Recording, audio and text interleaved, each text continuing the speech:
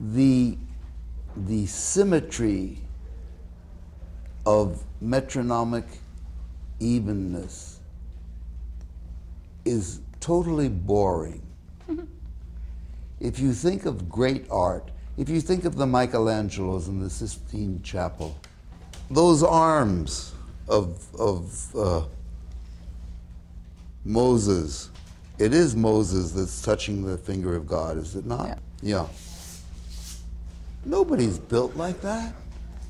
It's Adam, yeah. I mean, somebody's Adam. That's right. Thank you, Sam. He's older. Yeah, he's older. Adam has arms like Steinway piano legs. You know? Nobody's built like that. But he looks like that. You look at El Greco's or you look at Giacometti, you know, nobody's built like that, but people look like that. In other words, anything, if you call anything other than metronomic in-timeness, if you call that distortion, and that's a pretty powerful word, but if you call that distortion, then you get a very clear idea of what we do in art.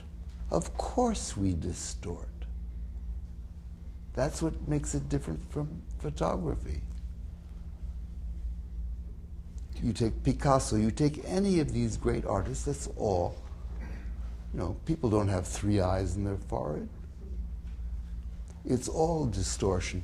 But within a context, as Pam says, somewhere, it doesn't have to be the smallest common denominator of eighths or triplet eighths.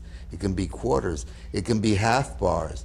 It can even be bars that fall absolutely precisely where they should, which gives you enormous freedom to mold, to stretch, to compress within the bar, and still have this sense of inevitability, of inexorability.